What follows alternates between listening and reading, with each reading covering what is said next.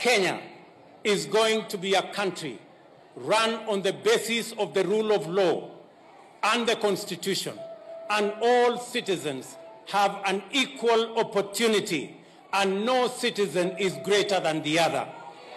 As President, I am going to make sure that we avoid and we banish impunity.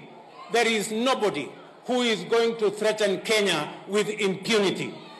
Everybody must respect the law, and this country is going to be governed by the rule of law, and we will make sure that everybody obeys the Constitution and works and respects the rule of law. I want to tell our friends who are used to impunity, who are used to forcing their way, that they will have no way, because this is going to be a country based on the rule of law, and nobody, let me repeat, nobody, let me say it again, nobody is going to threaten Kenyans. Nobody is going to drive this country using impunity. We are going to be governed by the rule of law. Tunaelewana jameni?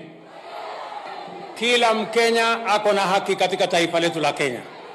Tunaelewana watu wa Gorogosho na watu wa hapa Ruaraka? Sisi malengo yetu, mpango yetu ni kuhakikisha kwamba Kenya inaenda mbele.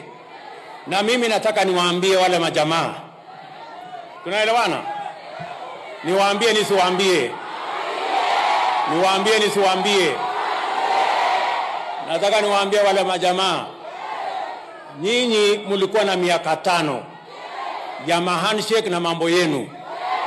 Bei ya unga ikafika shilingi 230. Saa hii tumeteremusha imefika 180. Watupatie nafasi itakuja 140. Watupatie nafasi itakuja 120. Wawache kimbelembele walikuwa na nafasi yao wakaharibu. Mimi nataka niwaambie wale majamaa.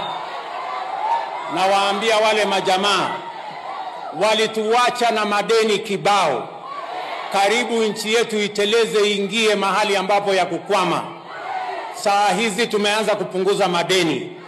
Katika budget ya mwaka huu tumepunguza bilioni 300 ya madeni.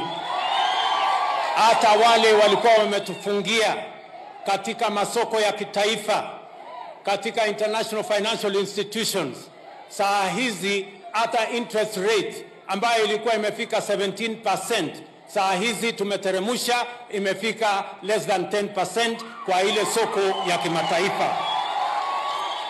Mimi nataka niwaambie hawa majamaa, si wanajifanya ati wao ndio majogoo wa Nairobi. Nairobi gani? Nairobi hii ya mto chafu na takataka na mambo ya machafu kama haya.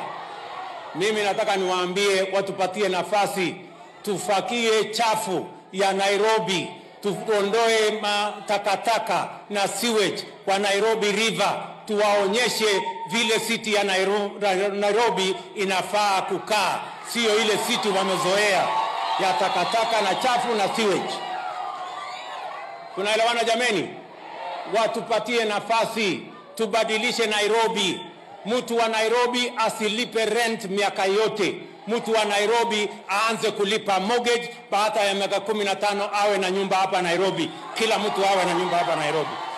That is the city we want. Tunaelewana jameni? Kwa hivyo hawa jamaa watulize boli. Ama mnasemaje? Ati wanataka kututisha na maandamano. Watafanya maandamano mpaka watachoka.